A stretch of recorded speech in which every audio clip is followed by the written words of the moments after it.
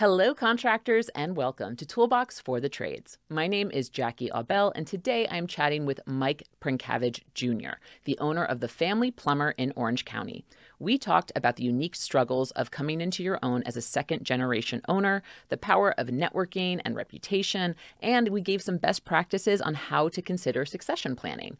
I hope you guys enjoyed this conversation as much as I did. Mike Prencavage Jr., you are the owner of the Family Plumber in Orange County. I am so excited to talk to you today. We're going to get into the unique struggles of coming into your own as a second-generation owner, and we're going to talk about the importance of new school mentality with old school values. Welcome to the show. Thank you. It's great to be here. This is awesome. Really cool. It is really cool. We're in studio today. We're at Burbank Podcast Studios, a place that we've been coming back to time and time again with some of our local contractors, well, local to me at least. So I so appreciate you making the drive up from OC, and I just can't wait to get into it, honestly. Me too. I mean, yeah, you talk about the drive. I mean, I sat in an hour and a half of traffic, but I'm certainly not complaining. It's great company, so I'm happy to be here. Well, I'm very happy that you braved an hour and a half of traffic. I've been on that 5 traffic myself, and so I know the sacrifices you made, so I'm going to make sure you have a ton of fun in this next, 45 minutes to an hour. Let's kick off the show with an icebreaker. So you're passionate about networking in the trades. I would like to know, what's the best piece of advice you've gotten from another service entrepreneur? So, yeah, I mean, there's plenty of advice being tossed around, especially in the plumbing community. What I love about the plumbing community is that everybody's more helpful than any other industry I've ever encountered. I actually previously was in the auto industry, and I felt like people were just very closed off, didn't want to give you advice or anything like that. But plumbing business owners are very open about their businesses. They're open about their employees, their processes, and everything in between. And I feel like one of the biggest advisory suggestions that was ever given to me was regarding reputation. Reputation is everything. I mean, whether it comes to your personal reputation, but primarily your company's reputation. Us being the Family Plumber, we have a lot to uphold. With that name, the Family Plumber, we really have to stick to a value system as well as a great reputation that can't be tarnished in any way. So reputation's crucial. And there's different steps that we take, to really try to emphasize that that our reputation is 100%, but you can lose your reputation overnight. And that's the scariest thing. You could spend, like our company history, 38 years developing a customer base, your employees, your networking and everything. And it can all go away within 24 hours, even, blink of an eye, especially with social media and everything that's going on, as far as exposure. So it's very scary, but at the same time, that was something that really stuck with me, is reputation's crucial. I want to stick on this real quick because you mentioned that you have some steps in place to make sure that is always top of mind. Can you go into those a little bit? Yeah, I can go into a few. For me personally, I get out there, I'm at trade shows. I'm very visible. I serve the community, a couple different organizations, both nonprofit, profitable organizations in the plumbing industry, outside of the plumbing industry. Social media has always been big for me, so I try to stay very active on social. And some of the rules that I have in place for myself is, things such as never talk bad on other people or other organizations. That's one of the biggest rules. Those companies, every company has its own culture, so you can't expect another company's culture to match your own, and you just have to be real to that. Also, when talking about generations, especially we're talking about it right now, upcoming generations, nobody likes to be looked down upon. So, we have to be encouraging. So I try to be as encouraging as possible on any kind of social media outlets or anything that I'm doing. When it comes to my employees, a lot of owners that I talk to are very scared about their employees getting so out there, on social media about their plumbing techniques and, things like that. I actually encourage our employees to go out and actually post their work. It does two things. It actually shows me that they're out there. They're very proud about what they're doing, as well as it showcases to my clients too, especially if I'm reposting on our page, the Family Plumber page.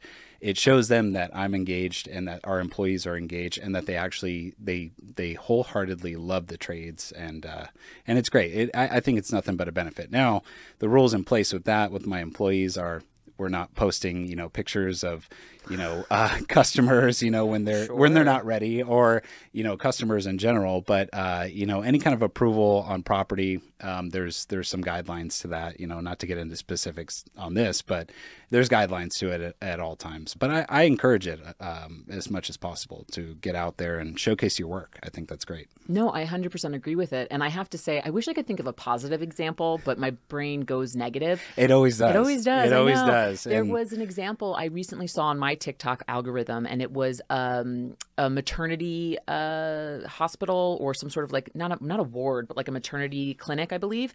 And there was a insurance salesman who was parking in the spots that are designated for recent mothers who are, recovering from giving birth and need support with their very, very new infant.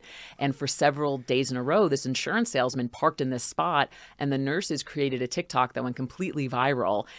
I saw the follow-up where he wrote a handwritten note, he made a donation, all of this stuff. But it's true. And you think about the family plumber, you're wearing your polo right now. Your employees are always out in your truck, and you have to think about, when they're associated with your brand, every move they make is somewhat being watched and criticized. So I love that you put that at the forefront of what your business is trying to do. Yeah, 100%. And I mean, even getting out there, doing things like podcasts are always, not only nerve-wracking in the moment, but also, you have an expectation after the fact that your employees are going to be watching this. So you have to showcase what you truly, genuinely are, or else they're going to call you out. So, I mean, it's great. It's good and it's bad in between. 100%. Yeah. Okay. Well, let's get into one of my main questions. We already got right into some stuff, but I want to go into how you got into the trades. You mentioned that you were in the auto industry for a bit. Yeah. You're second generation. You were born into it. Tell me your story. How did you get into the trades? Yeah. So I've always been around the plumbing industry. My father actually started our company 38 years ago. So as I was growing up, middle school, high school, from what I recall, it was understanding the aspects of the plumbing industry from a very overview type mentality. I wasn't getting into code knowledge or anything at that age. High school, I was working the summer jobs with my dad, digging, doing a lot of the labor type work, crawl space, attics. But what it did teach me is to be resilient, and also that in plumbing, I always say this all the time, but plumbing is 50% mental, 50% physical. So I learned the physical aspect of it, but I also learned the mental aspect of it to use the right tool in the appropriate time, so that you take the physicality out of it. So, so going through high school, I was working, summers, weekends, things like that, just with my father. At the time, he only had a single truck. It was just himself. After a little stint in college as well, I decided that I wanted to pursue possibly taking over the company. This will be the first time I'm actually talking about this. So I usually don't talk about the short period of time in which I tried to work with my father to actually acquire the company. So, and the reason being is because it was so turmoilish. It was literally, I hate to say it, but we got into pretty much almost a fist fight out in the parking lot. So, very short period of time, I thought, I'm going to come to the company and I'm going to try to take over the company, or, go through a succession plan at that time. Didn't quite work out very well. So I kind of pivoted. I went to the auto industry for a little bit. I was a few years in the auto industry. That was a totally different experience, which was great in and of itself. Taught me a lot about customer service, taught me a lot about negotiating deals and invoicing and KPIs, which I never even knew what KPI stood for. So I learned a lot in the auto industry just based off that. Spent 3 years in Boston, which was great in the auto industry, and then eventually moved back and said, you know what, I want to get back to the family company and I want to start growing it. And me and my father were a little bit better terms, but we'll probably get into that. But yeah, a couple years on different coasts definitely we needed the separation. Let you cool off. I have to ask, I mean, do you remember what it was that almost led to you and him coming fist to fist, I guess? You are going to love this. So I can't wait to hear this. The story goes, because this is a ServiceTitan podcast, the story goes, I was trying to get us to move from paper invoices to electronic invoices. Oh my gosh. Now, at the time, it wasn't ServiceTitan. We were looking at another company, which I'm not going to name on this. But anyway, ServiceTitan, the principle behind ServiceTitan and the organizational abilities of having a software program was something I was so intrigued about. I said, Dad, look, we have to have this. He's like, well, we're just a one truck exercise. We don't need this huge dispatch board. I said, no, we're setting ourselves up for the future. And it was just this constant butting of heads. And, other things played into it as well. Oh, we're going to lose data. We're not going to, paper's the only way to go. And so I gave him an example one time. I said, you know what, look, we have file cabinets filled with customer information. All it takes is one fire and we lose our entire company, right? Yes. So at the time, I mean, we had backup cloud service through Google with this company and a few other things, which is pretty standard now. But back then it was like nobody understood what cloud-based software programs could do. Like the cloud was just this fictitious thing, right? But now we understand, it stores all of our data securely, safely. It allows us to not only do that, but also stay in compliance in certain states as well. California being probably one of the worst for privacy laws. So, Sure, yeah. So it's great, and it's just all automatic. So I think that's great. That's so funny. I joined ServiceTitan in 2017, where I feel like we were still making that argument of you have to get off of pen and paper and you have to invest in software. And now in 2024, I don't have to make that argument anymore. Our sales team doesn't have to make that argument anymore. Now it's more like, well, what do you want? What are you trying to accomplish? But man, I can't.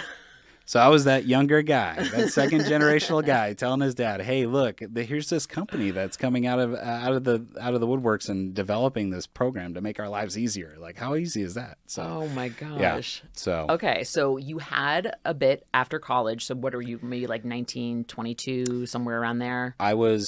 So I was 22 when I decided I wanted to move out and do auto for a bit. Okay. Yeah, so you tried to do this first, Dad, let me take this over, when you were still pretty young. Yep. Went out to the auto industry for a couple of years, learned some things you didn't learn from your dad, and then you come back and you're like, okay, let's try this again. Yeah. So today you are the owner of the family plumber. So Yes. tell me, what was your experience like taking that ownership from your dad and getting to where you are here today?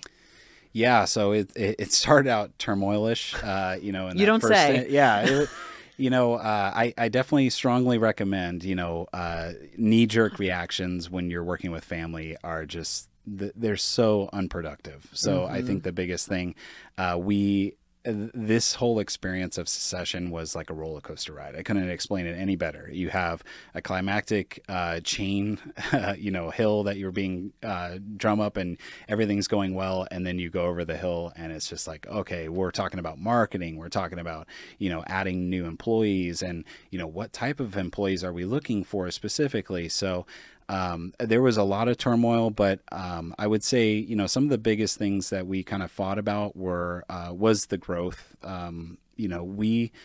We've always thought differently. I certainly haven't thought, I'm gonna build this overnight into a $200-300 million company. I've been a little bit more reserved and realistic to those facts.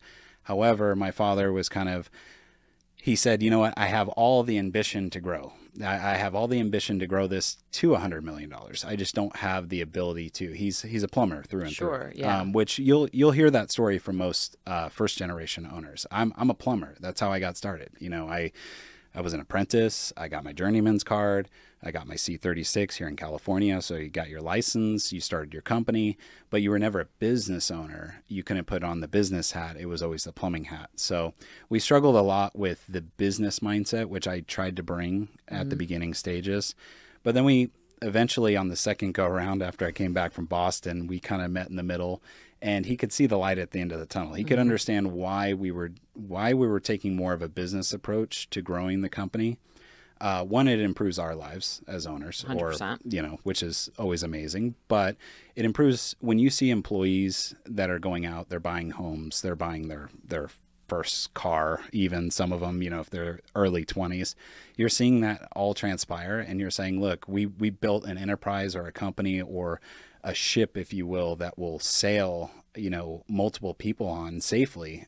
And it's very rewarding. So when I pitched it to him in that regard on the business side of things, he kind of, kind of could understand why these changes were necessary, why we needed a software program to handle all of our dispatching, our finance. It made everything come together. So, but obviously everything did come together, and it's been amazing since. So, and we've grown as a family. I mean, my brother is actually now, working with me, and I consider him a partner, in this journey. And honestly, I couldn't do this sort of thing, meeting with you, as well as, traveling to trade shows, being so involved with Plumbing, Heating, Cooling Contractors of America, as much as I have been, without his support back at the office. So that's been great as well. That's so awesome. I mean, you've mentioned now this idea of succession. Tell me about a succession plan, right? Because you're now on the other side of it. Yeah. You crossed over, you rode the roller coaster, you got over that hill, whatever metaphor people want to use. But I would love to know, like, what are some tangible steps you put in place? I'm actually going to be speaking to a woman in a couple episodes from now who's kind of in the thick of it.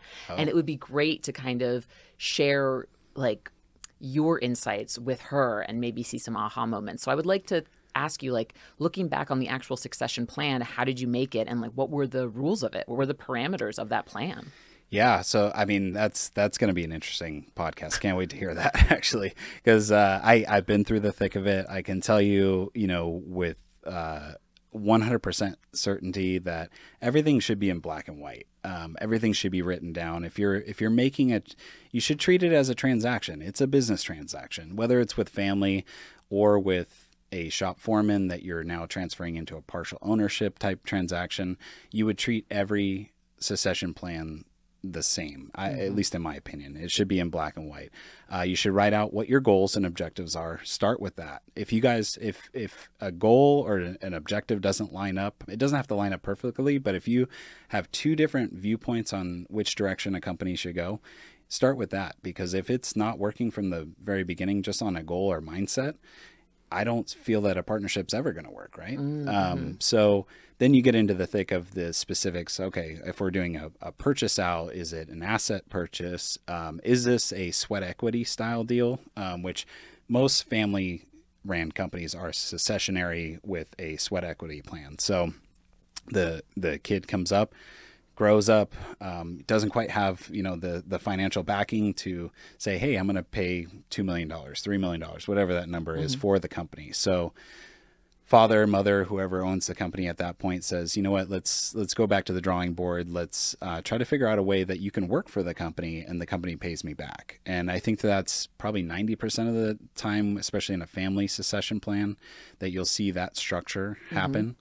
More recently, there's a lot of PE groups out there that are obviously coming in and they're purchasing companies.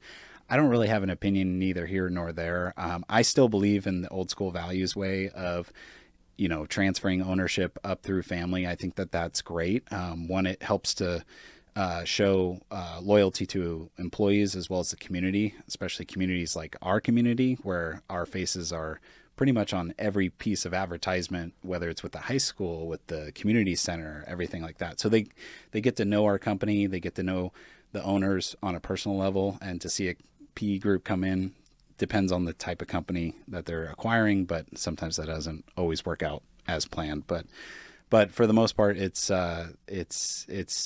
been great to see, the good come out of it, out of the succession plan, but definitely black and white. Just make sure you write everything down, make sure that the goals and objectives are there, and then just fight like hell. I mean, I can't say it enough. Fight like hell, in a good way, way. So.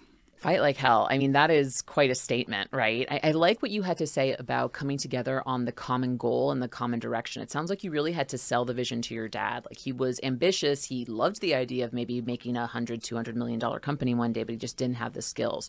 So it sounds like you really had to do some psychological work there to break it down. It's like, this is how we can make that attainable. And also, as we do this, we'll be able to support our employees, better support the community. And so you really had to pitch the idea to him almost, because I would imagine there's probably, as someone who was in the trade, so 34 years the family plumber's been around. 38 actually. 38. Yeah, 38. How many years now have you been in the owner role?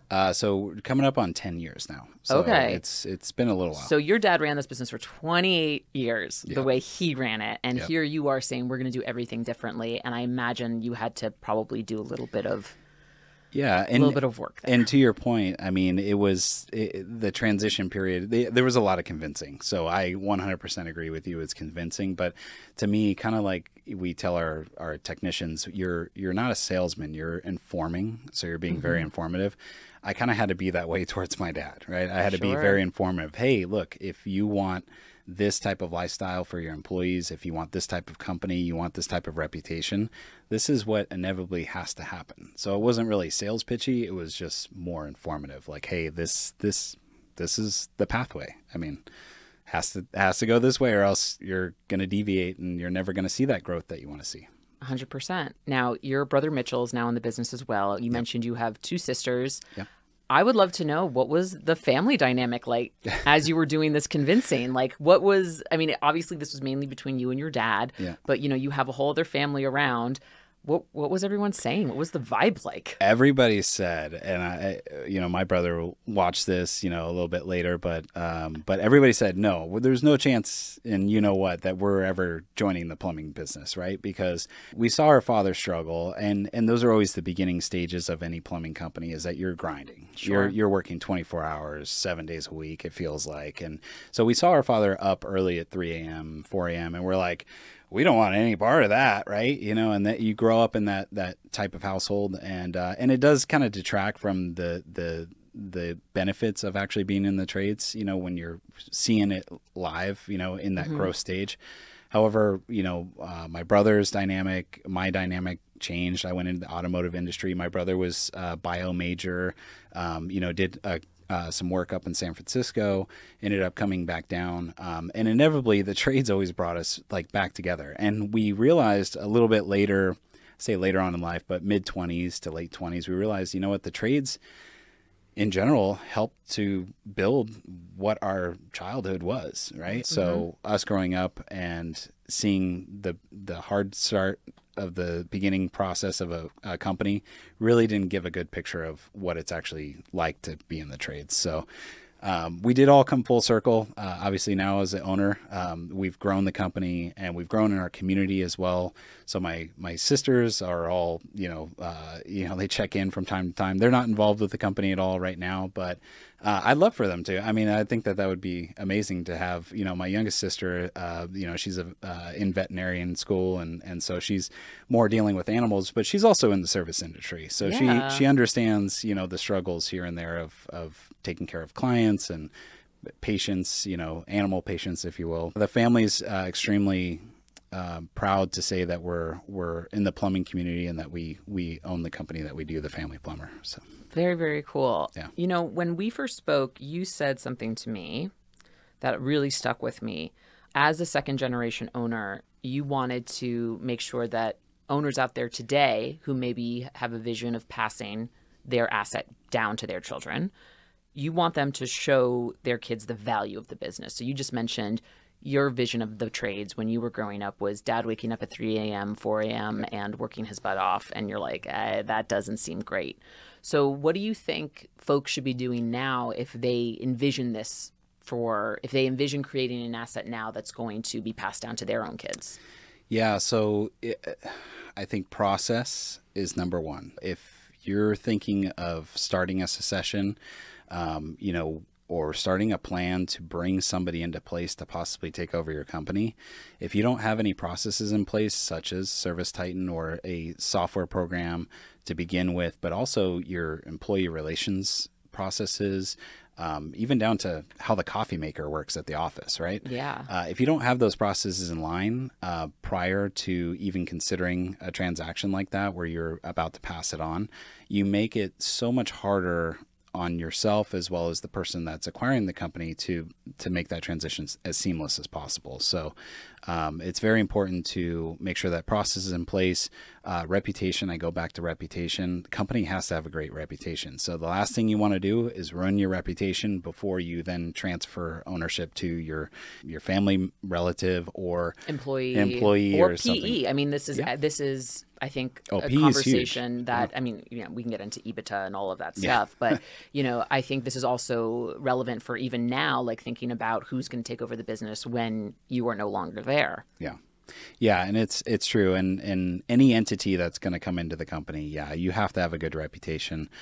So that's definitely a critical pivot point for any company. Yeah. So interesting. I had someone, I have to look back. I am so bummed I can't think of their name, but I will make sure it's linked in the show notes. We had someone come on, I think maybe around episode 50 or 60, who's unfortunately their father passed away very suddenly and had truly no systems, no processes, nothing written down. And it was just a total scramble for, 10 months, just figuring out how to run the business. Oh. I actually had someone on a couple episodes prior to this one who came on board, and her family, her brothers were working in the business, and they would write down invoices on like pieces of plywood, and like they would have to process Scrolls, that. like they're putting out scrolls? No, like it was like, oh, I didn't have paper, so I just wrote it on this piece of Here you go.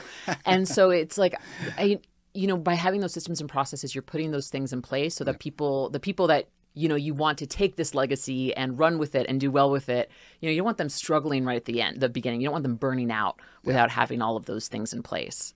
I agree. Yeah. Oh my gosh. 100%. It sounds easy, but it never is. I know. So, okay, let's talk. So preserving the reputation, getting all of your checks and balances in place, right? Did you ever have like a mediator or anyone to help you and your dad work together? Yeah. So when I talk black and white, paper, obviously there's a contract involved with any succession plan. I feel like there should never be just a handshake. And that's just a personal opinion. I mean, we're just not in that day and age where a handshake suffices anymore. So there was a mediator between the transaction between me and my father. And I think it was necessary, but it was actually a good experience because you have that third party coming in with a different mindset and a different approach. And that person may have already seen a transaction happen that's similar to yours. So I would strongly suggest, to your point, a mediator during this transition succession period.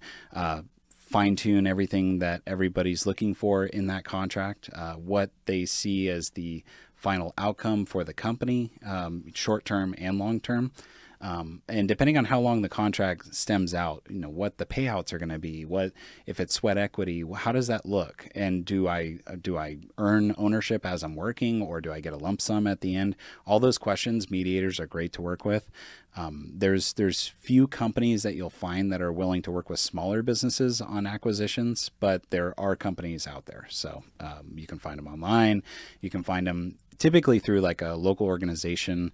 I'm just a part of the Plumbing, Heating, Cooling Contractors Association, and I found our mediator actually through that organization. So you can find it through the plumbing trade industry, networking. I mean, ask anybody. You can ask me who my mediator is. If you're in Orange County, I'll be more than happy to share it. But it's definitely important for sure to have that third party.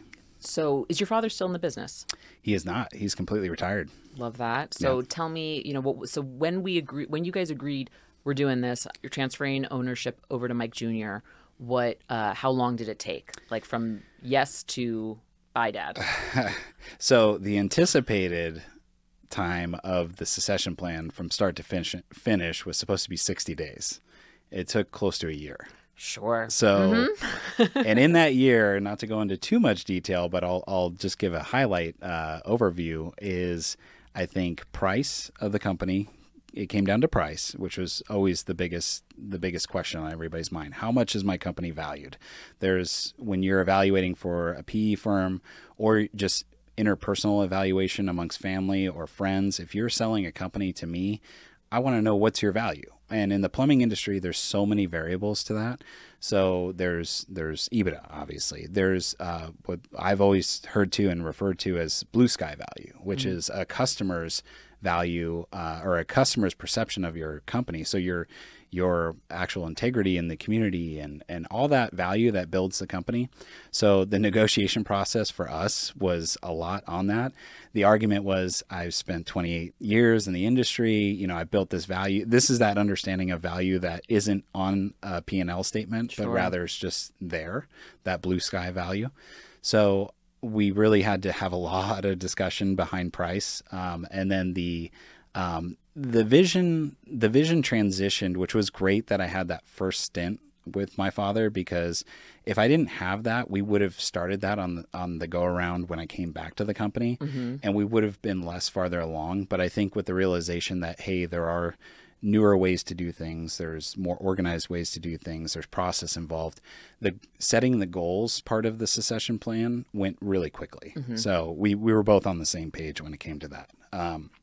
The last thing was taking care of our employees. It was, understanding that we have some employees that have been with my father for at that point in time about 10 years or more. And so here comes Mike Jr., who they met when he was a teenager. Exactly. Yeah. I mean, it truly honestly was that. I mean, we have a gentleman that still works for us, and his daughter is just slightly younger than my brother, so we're trying to do this transition, and there's kind of that respect level of like, wait, Mike Sr. started all this, Mike Jr. is just coming in and, taking over and all this stuff. So we actually methodically laid out a transition program, in which case I kind of fell into line with the company.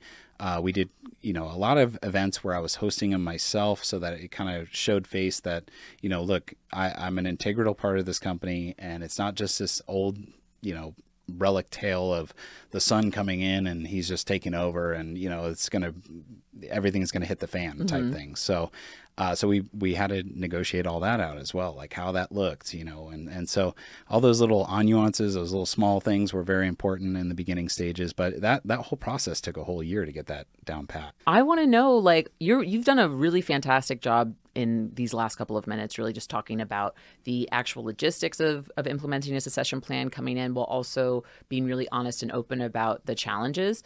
I want to pivot really quickly into you as a person, you as Mike Jr. Like, how did it feel like for you taking on this ownership role, this helm? Because you were still in your late 20s when this was happening. Yeah. Mid-20s. Mid-20s. Yeah. So you're still kind of, the brain isn't fully developed until you're 25. So I want to know what this whole process was like for you. Were you feeling a ton of imposter syndrome? Were you feeling a ton of like, I don't know what the heck I'm doing, but I'm going to show up anyway? Yeah. So I think from my experience prior, which was a very aggressive approach, it was like, I know what I'm doing. This is what we need to do. I took more of a subtle, informative approach, and I genuinely, I admitted to my employees, I'm not perfect. I think that's very crucial as a business owner, or just as a human being in general. Like, we're not all perfect, right? And the minute you can recognize your faults, the quicker you can learn from them. So that was one of the biggest things for me, and that's who I am, is that I try to express myself as, I genuinely, this is my goal. I want to see this happen. Call it manifestation, whatever you want to call it. But I want to work as hard as I can to reach this goal. And along the way, I'm willing to say, hey, I messed up, or hey, I should have done this better, because that's the only way you're going to reach that goal quickly. The type of mindset that I've steered away from is that I know everything, get out of my way. I run this business, and almost like a dictator type mentality. And I feel that that's very, if you're walking into a company, especially a trade company, and you're running it like a dictatorship, it's never going to be successful. Not at this stage. No, not in 2024 for sure. No, absolutely not. Yeah, and the industry has developed to actually shun those types of people. I mean, almost overnight. We're dealing with the consequences of the industry being like that a few decades ago. Yeah, the fact that everyone's like the skilled trades gap, like that is because, my dad's a carpenter. I talk about it on the show all the time, but I'm a woman, and that's many reasons why that was never encouraged for me. But I guarantee you, if I was not, I don't think my dad would necessarily encourage the trades. Yeah. Because it broke his body. It was really intense. And I know there were a bunch of people I've interviewed on this show who didn't see their children coming into it. It's like, no, don't do this. I think I share a lot in common with a good friend of mine, John Akoyan, love John. Rooter Hero. So we talked about this not too long ago, but we talked about how we share too much. It sometimes gets us into trouble. And I'm a very transparent person. Same. So I wear my heart on my sleeve. So whether you're a friend or you're a family member or you're an employee, if I have a thought, I'm sharing it, now granted, not all thoughts get expressed, but in terms of the way that I approach my employees and I approach our team, and I always refer to it as a team, is I want everybody included on decisions. So it takes the weight off my shoulders, as weird as that sounds, but business owners that are running a dictatorship that feel like, oh, my end all be all decision is what drives us forward. You'd be surprised to understand that when you run a group meeting or you bring other people, who are great people in your organization, whether they're managers or down to technicians or apprentices, you bring them in on the conversation, so much more productivity comes out of it. And you actually get mindsets from the top of the company down to the bottom. Yep. And to get that wider perspective, you really need that to build a company up. So I think that's truly important. Okay, you just told me that you wear your heart on your sleeve and you're very transparent. So I'm going to push you just a little bit further with this question. Let's do it. I love the humility component. I that's a personal value of mine too. I'm also very forward, maybe too much. But what was it? Was it therapy? Was it a leadership book? Was it like, did you do ayahuasca? No. No, honestly, growing up in the trades, once again, I go back to my dad, his need to build a company and work those long hours. I just wholeheartedly respect my father. And I think that what he ingrained in me at a younger age was you have to persevere. I played sports, and I encourage anybody that has, kids that they get them into something. It doesn't have to be, I played football, but it doesn't have to be football per se. It has to be something where they're regimented, that they wake up at a certain time, they have to get to a practice and or a meet or something like that. I think that's something that played into that mindset, and the team building mindset really was developed at that time as well, playing sports and being so involved as I did. But it's just been a mindset that's kind of grown with me over time. And I'm a very, some people call me extroverted because I'm networking. If you tell me you're not an extrovert, I'm going to fall out of this chair. I will say, I don't know. I want to put a percentage behind it, but I'm extroverted, but also introverted as well. Sure. So people that truly are in my inner circle understand that I'm kind of quiet on my own accord. But so you could be an ambivert. That's also an option. Ambivert. Yeah, exactly. I actually identify with that as well. I can be very extroverted, but I do need solo time to recharge. 100%. Solo time. Yeah. Just to digress everything, and process things. I'm a great listener, so it's not that I'm not engaged sometimes as well. A lot of people, if I'm in a group and I'm networking, I enjoy listening. Like I don't want to be the loudest guy in the room. Oh, same. I feel like if I'm the loudest guy, I feel like everybody at the end of that conversation just got done judging me like you wouldn't believe. So I like to sit there. I like to listen. That's one of my biggest things. I think it's a good quality. I think it's a good quality as well. We've been going, dude, I absolutely loved chatting with you, and I want to make sure we cover a couple more things. Of course. Actually, I want to know this. Given that what you went through as a second generation owner, do you envision handing the business off to a generation after you? What do you have in store for the business as you look forward into, a couple decades from now? So I'm 34 years old, and Same. and and at this age, age is just a number first and foremost. Yes. So, but I'm also, I do not have a wife, I do not have kids, so it's kind of just me running solo right now with the company. And I think at this point I have no succession plans in place for existing employees. However, I have in the back of my head, and this might be premature to say, but there's a couple individuals that I see within our organization. As long as they stick with it, I completely see them possibly being partners and or complete owners at some point. I think that shift is more than likely 5 to 8 years down the line. I don't think that's anytime soon.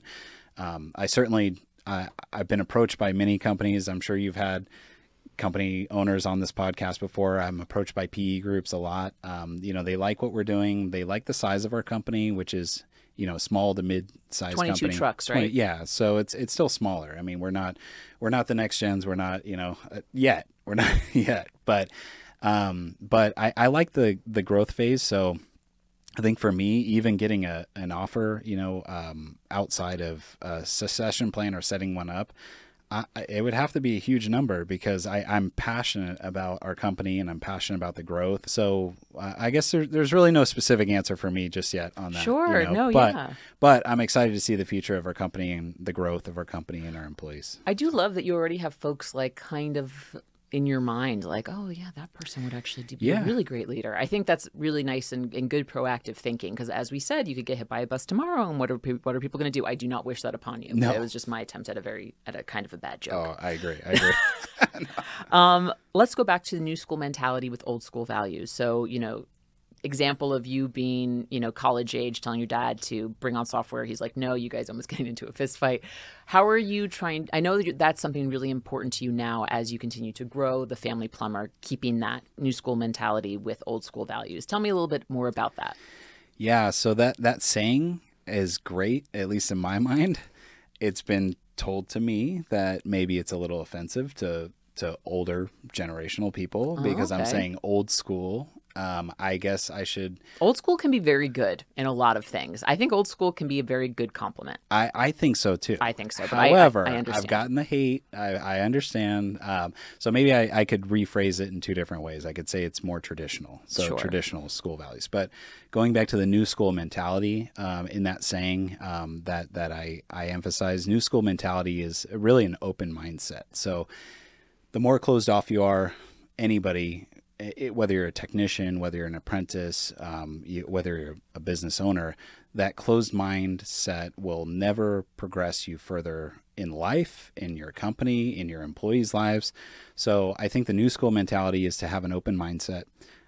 In doing so, you're going to embrace technology, which I think is very crucial. And I think that we could talk about a whole subject topic on AI technology, dispatching programs, and things like that, especially that ServiceTitan's on the forefront of, and we appreciate ServiceTitan for all that they do on that. But going back to technology is one of those mindsets, the new school mindsets that you need to have. You need to embrace it. I go back to that 50-50 rule I have. 50% of plumbing's mental, 50% is physical. The more mental side of it that you understand, the better tools you're equipped with, the less physicality there is. So new school mentality is very important. And I'll describe it as old school values or old traditions, or traditions just in general. Just traditions. Traditions. So the traditions aspect of it, we as an industry see business owners or companies grow very quickly. And I think that that's amazing. And I hope that the family plumber grows just as quickly or, sustainably. I think, in my personal opinion, there are situations, I'm not going to give examples, but there's situations of companies that have grown maybe too fast to understand the professionalism going back to the actual work that we're doing. Plumbing is, it's a profession. It's a career path. It's workmanship.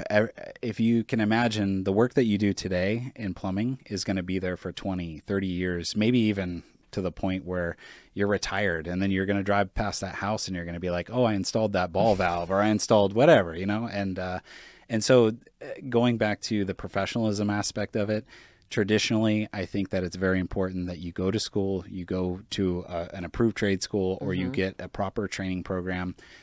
You serve your tenure, and you really build yourself up to understand the do's and don'ts of plumbing.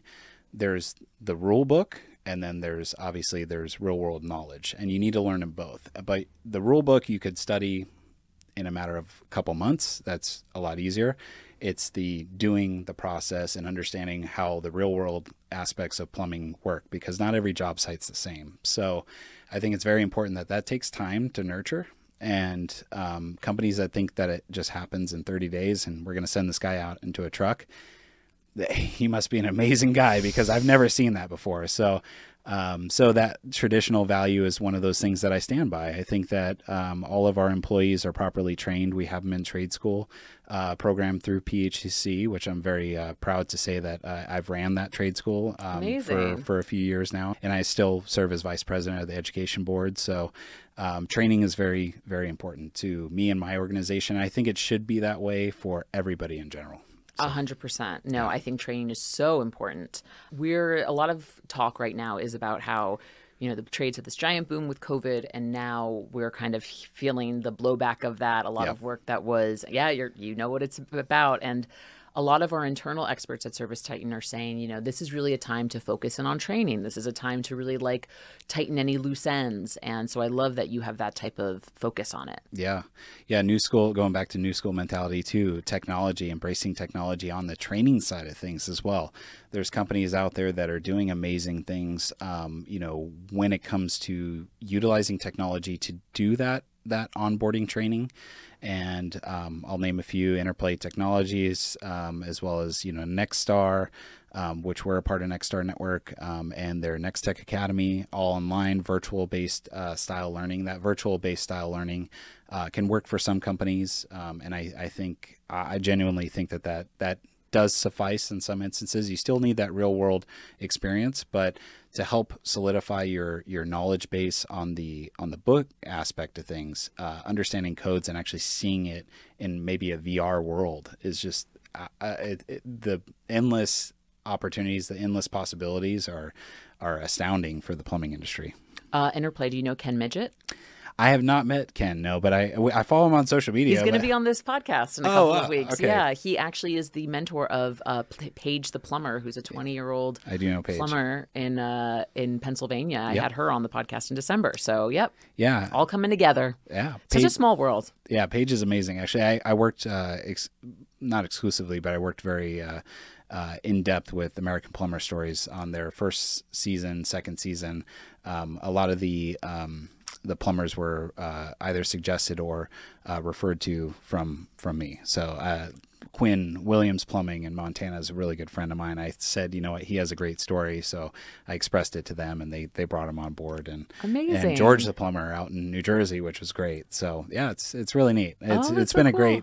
great little, I'm telling you, networking just goes so far. Yeah, And, I mean, I think you and I basically have the same phone book at this point. Yeah, pretty Phone much. book. Yeah. I was going to say Rolodex, which is honestly a term that is older than both you and I. And I was like, why am I was like, phone book? Our contacts app in our iPhones. Yes, there you go. There you go. You were Contractor of the Year, voted Contractor of the Year from Contractor Mag in 2023. Congratulations. Thank you. That article is fantastic. I want to give you a chance to love on yourself a little bit. How did that feel? Man. This doesn't feel natural. Like everybody, so this is where the introvert comes out. Is like, I get a compliment like that. And I just defer it back to, honestly, it felt great to not only be nominated, but then actually win the award. And I circle back to our team.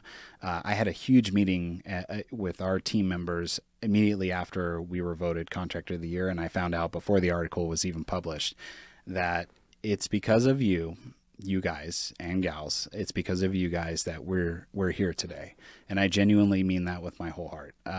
Our guys and gals in the office and out in the field, they understand the vision of the company, which is our slogan is just like having a plumber in the family. Mm-hmm. And we genuinely express that when we walk through the front door of our clients' homes. So we've expressed that time and time again. We have a history of doing that for 38 years.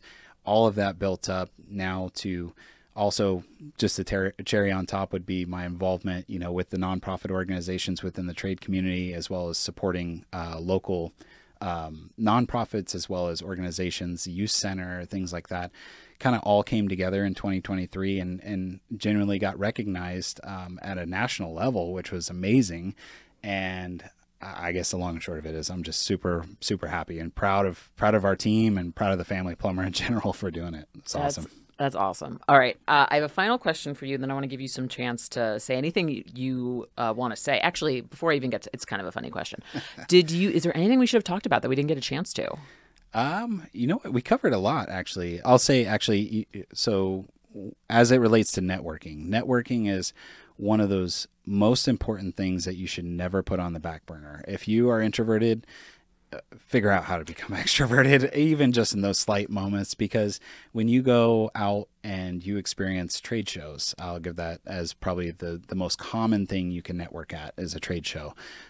You're going out, you're meeting not only with vendors, which you're negotiating deals on, whether it's for equipment or material or anything like that, but you're also networking with other business owners, guys that have spent years and years in the trades. They've been there. They've done that. I go back to the tradition, the old school values. They know all that. So if you can spend even, I can spend 10 minutes with another business owner and get, I call them little nuggets. I'll get like a little nugget out of the conversation that I'll take back and I'll be like, you know what, I think I can implement that, or I can maybe tweak it, make it my own type thing. Learning those do's and don'ts is so important, and networking is the only way that you'll be able to do that, so. I love that. Okay. This is my final question for you. If you called your brother Mitchell and told him you were in jail, what would he assume you were in jail for? My brother Mitchell? Oh, man. I would have to be in some real hurt to give him a call. For him to be my lifeline. But man. I mean, in a good way, to compliment him, because I would be so scared. I would be more scared to be in jail, or excuse me, I would be more scared if I had to make that phone call to him than to be in jail, to be honest, because I feel like I've let him down. I let the family down. So oh my gosh. Not to turn it dark, I guess specifically, I don't know. I've been told I'm kind of a straight edge, so I don't know. I would hope I don't thieve anything. I don't steal anything, but I don't know the particular situation, but I do know I would be more afraid to make the phone call to my brother than I would to actually stay in jail. I would actually say, you know what, Mr. Police Officer, I'm good. I don't need a phone call right now. I'll pass. You know what? It's fine. Just I can be here as long as you need me. Yeah, Like, don't worry about it. If I just get the Wi-Fi password, that would be great. Already made the bed. We're good. You got enough TP in the bathroom. We're all set. We're fine. In the bathroom, you mean the toilet that's just in the cell. Right. Mike Jr., this was such a fun episode for me. Thank you so much for coming down from Orange County to talk with me in person. This was so great. Of course. You were an awesome guest. Thank you so much for being a guest Thank on you Toolbox for inviting me. Trades. This was amazing. This was a great experience. I appreciate it. Yay. Thank you so much. Yeah, of course.